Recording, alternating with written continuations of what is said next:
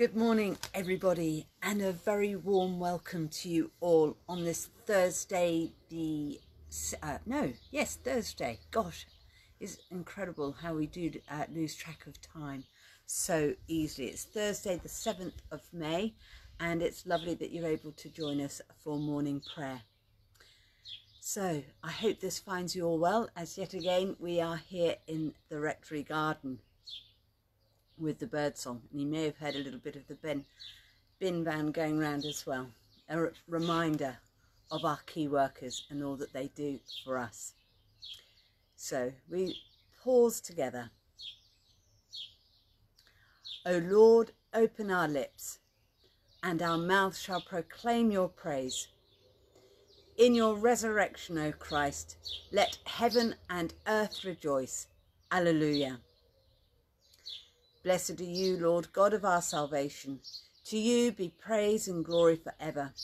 As once you ransomed your people from Egypt and led them to freedom in the promised land, so now you have delivered us from the dominion of darkness and brought us into the kingdom of your risen Son.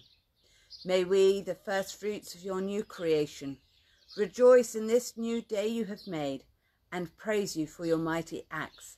Blessed be God, Father, Son, and Holy Spirit. Blessed be God forever. Christ, our Passover, has been sacrificed for us, so let us celebrate the feast, not with the old leaven of corruption and wickedness, but with the unleavened bread of sincerity and truth. Christ, once raised from the dead, dies no more. Death has no more dominion over him. In dying, he died to sin once for all. In living, he lives to God. See yourselves, therefore, as dead to sin and alive to God in Jesus Christ our Lord. Christ has been raised from the dead, the first fruits of those who sleep. For as by man came death, by man has also come the resurrection of the dead. For as in Adam all die, even so in Christ shall all be made alive. Glory to the Father, and to the Son, and to the Holy Spirit, as it was in the beginning, is now, and ever shall be. Amen. The night has passed, and the day lies open before us. Let us pray with one heart and mind.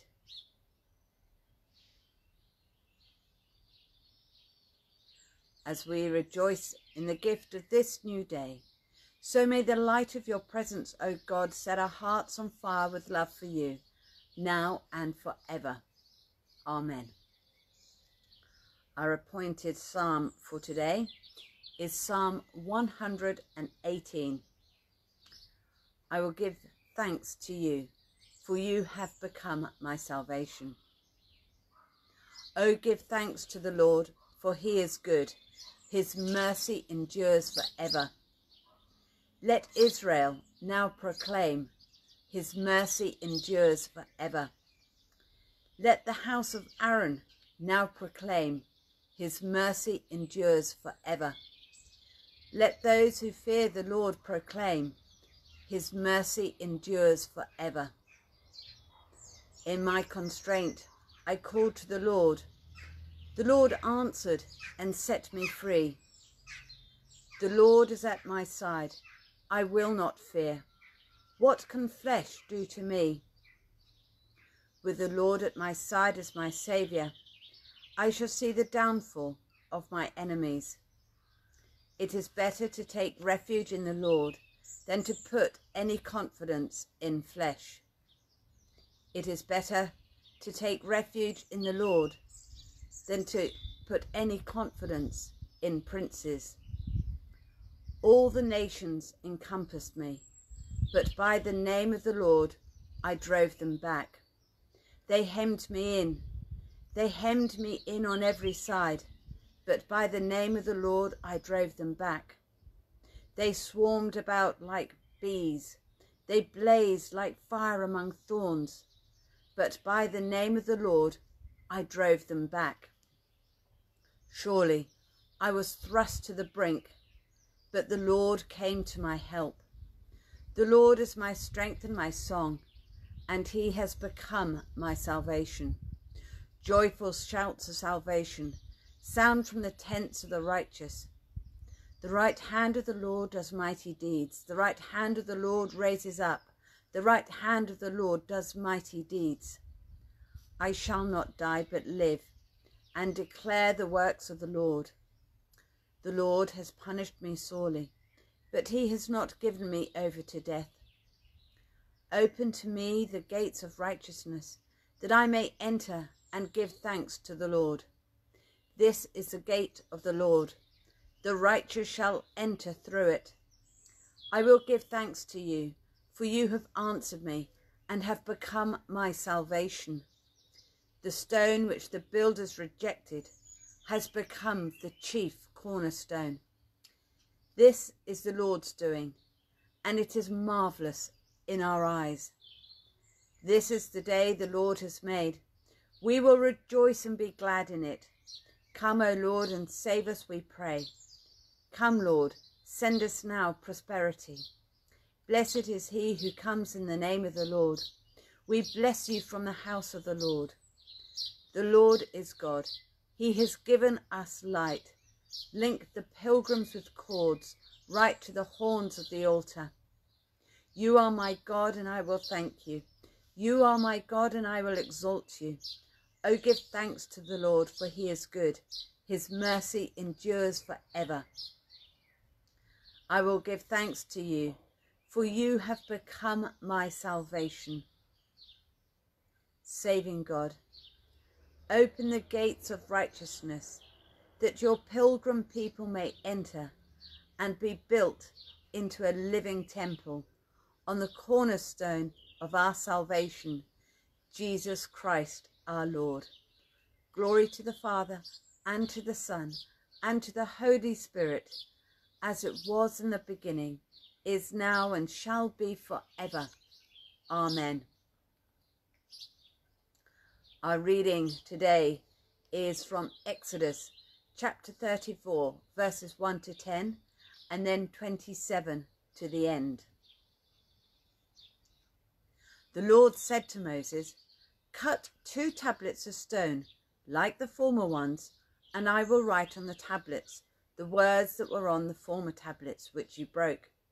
Be ready in the morning, and come up in the morning to Mount Sinai, and present yourself there to me, on the top of the mountain. No one shall come up with you, and do not let anyone be seen throughout all the mountain, and do not let flocks or herds graze in front of that mountain." So Moses cut 2 tablets of stone, like the former ones, and he rose early in the morning and went up to Mount Sinai, as the Lord had commanded him, and took in his hand the 2 tablets of stone. The Lord descended in the cloud and stood with him there, and proclaimed the name, the Lord. The Lord passed before him and proclaimed, the Lord, O God, merciful and gracious, slow to anger, and abounding in steadfast love and faithfulness, keeping steadfast love for the 1000th generation, forgiving iniquity and transgression and sin, yet by no means clearing the guilty, but visiting the iniquity of the parents upon the children, and the children's children, to the 3rd and 4th generation. And Moses quickly bowed his head towards the earth and worshipped. He said, "If now I have found favour in your sight, O Lord, I pray, let the Lord go with us. Although this is a stiff-necked people, pardon our iniquity and our sin, and take us for your inheritance." He said, "I hereby make a covenant before all your people. I will perform marvels. Such have not been performed in all the earth or in any nation, and all the people among whom you live shall see the work of the Lord. For it is an awesome thing that I will do with you." The Lord said to Moses, Write these words. In accordance with these words, I have made a covenant with you and with Israel. He was there with the Lord for 40 days and 40 nights. He neither ate bread nor drank water, and he wrote on the tablets the words of the covenant, the 10 commandments. Moses came down from Sinai as he came down from the mountain with the 2 tablets of the covenant in his hand.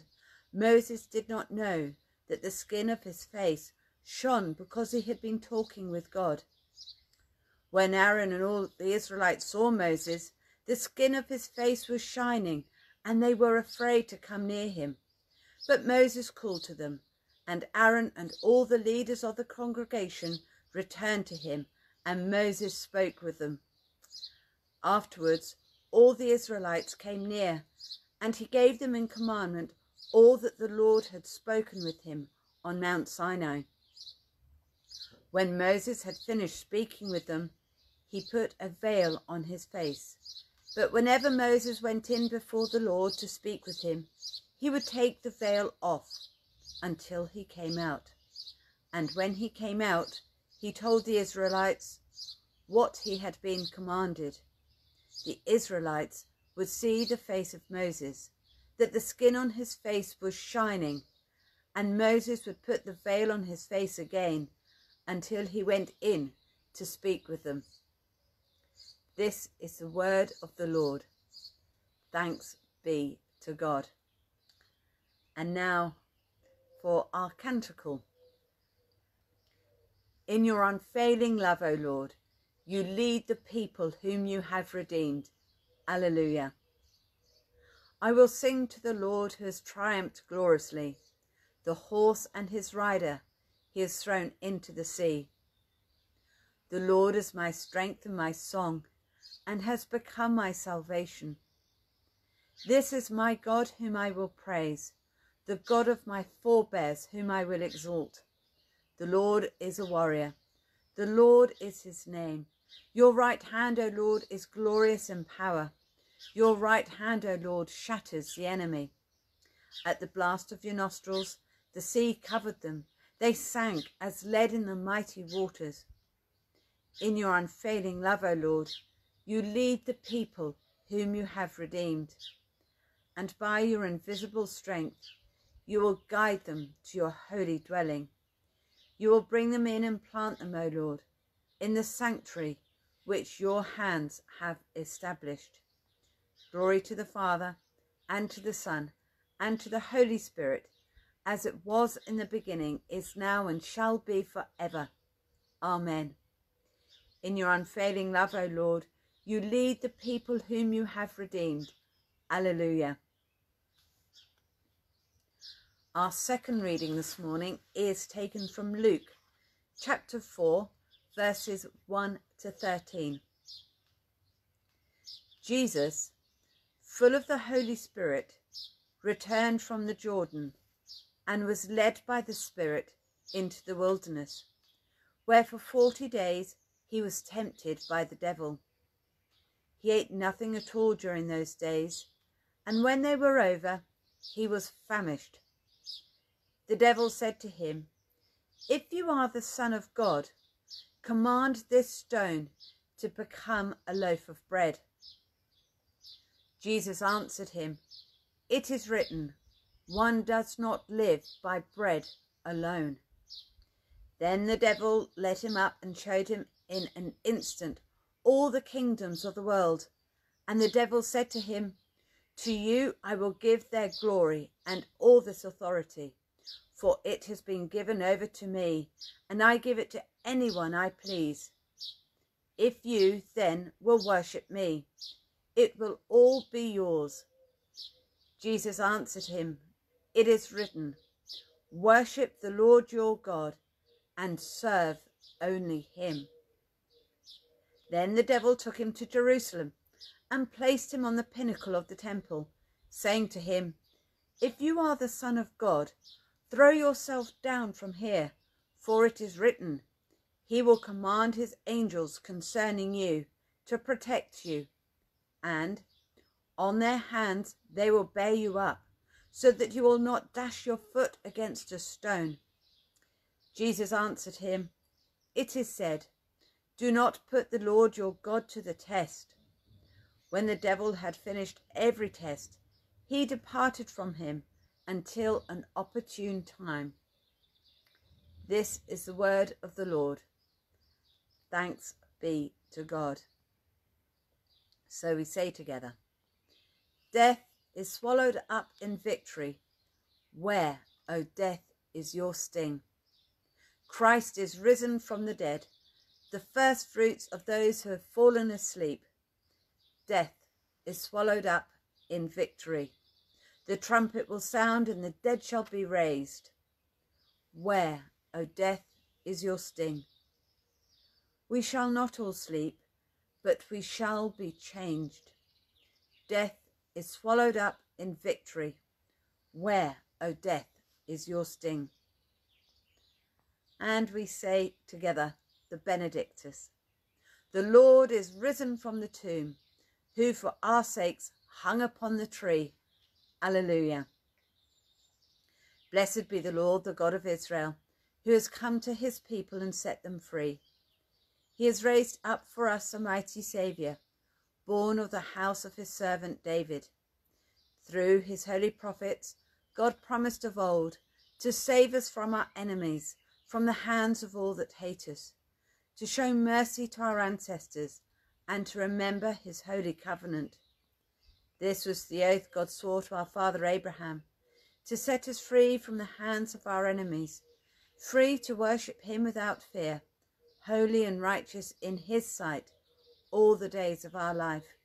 And you, child, shall be called the prophet of the Most High, for you will go before the Lord to prepare his way, to give his people knowledge of salvation by the forgiveness of all their sins. In the tender compassion of our God, the dawn from on high shall break upon us, to shine on those who dwell in darkness and the shadow of death, and to guide our feet into the way of peace. Glory to the Father, and to the Son, and to the Holy Spirit, as it was in the beginning, is now, and shall be forever. Amen. The Lord is risen from the tomb, who for our sakes hung upon the tree. Alleluia. And now for our time of prayer together.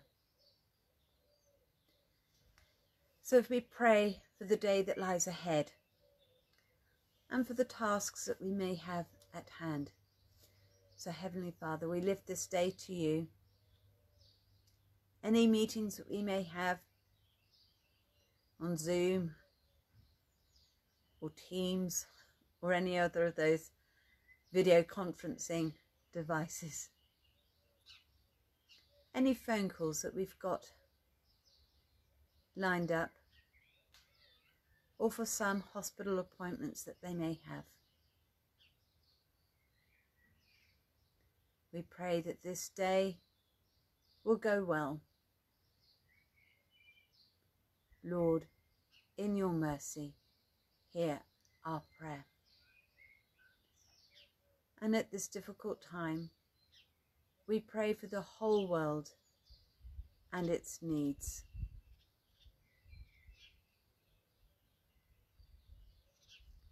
Locally, wherever we may be, the immediate needs for our nation in decisions that they are making, conversations that governments are having with all sorts of various authorities and bodies, and for the wider world, and particularly for those places where there might not be a health system that can cope with the demands that are needed with this virus.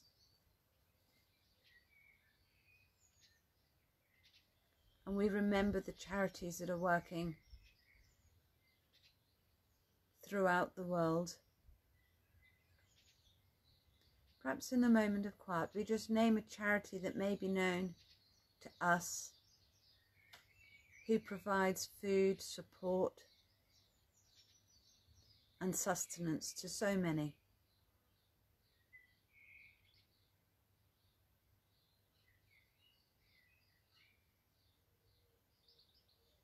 The places where there is famine.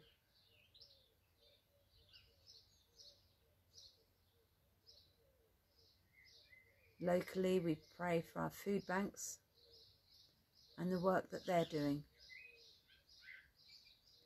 Here in Canterbury, we continue to pray for Catching Lives and the work that they do to support our homeless. So continue to provide meals, 3 meals a day.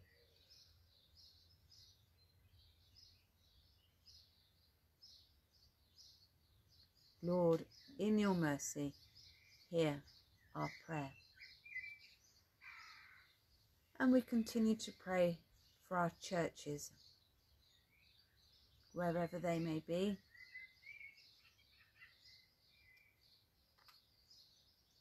Here in Canterbury, we pray for our Benefice, for our churches of St Dunstan, St Mildred's and St Peter's.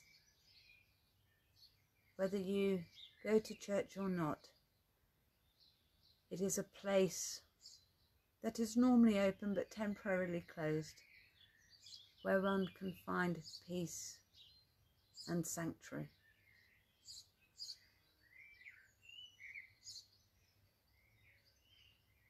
We pray for Justin, our Archbishop, for Rose, our Bishop, for Joe, our Archdeacon, and for all those, lay and ordained, who are ministering to others at this time. We pray particularly for our chaplains in hospitals, schools, hospice, our ports, and in our armed forces.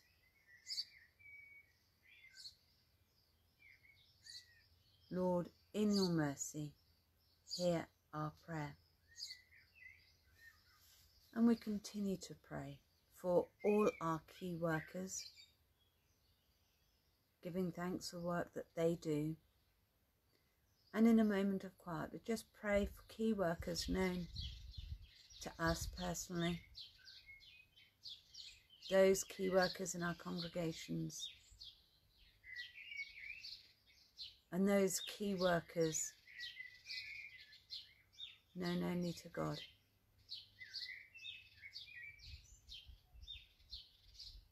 Lord, in your mercy, hear our prayer. And we remember all those who are struggling in body, mind or spirit at this time. For those who specifically ask for prayer, for those known to us who've asked for prayer for today.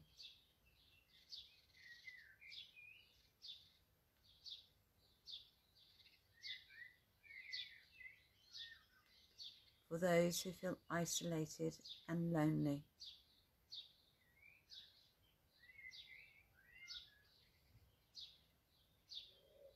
Lord, in your mercy, hear our prayer.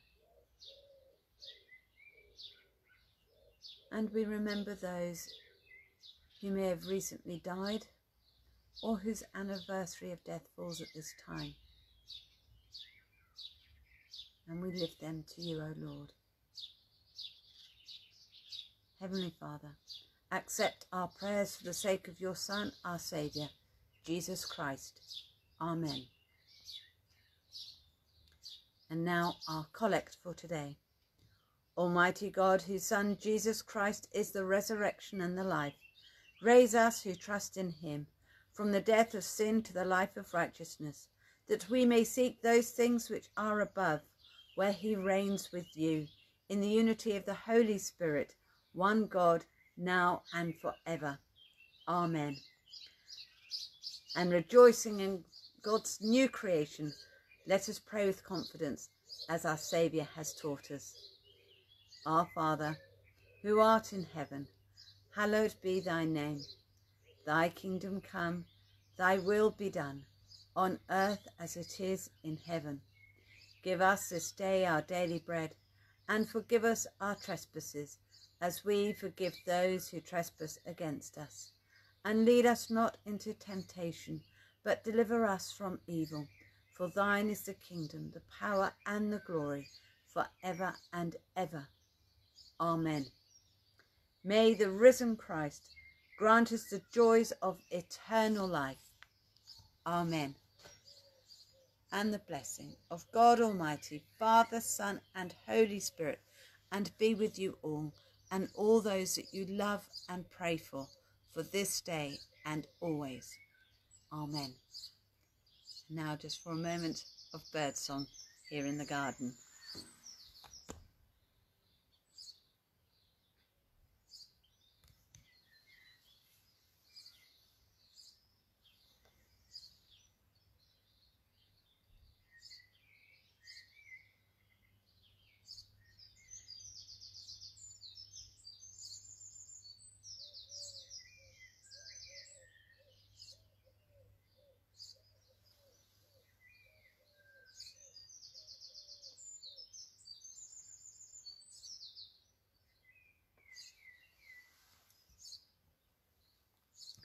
Lovely that you could join us again this morning. I will do morning prayer tomorrow with the VE Day celebrations. There will be Compline at 7 o'clock tonight. Lovely to see you if you're able to make that. Otherwise, morning prayer tomorrow as part of our VE Day 75th anniversary celebrations. So may see you then.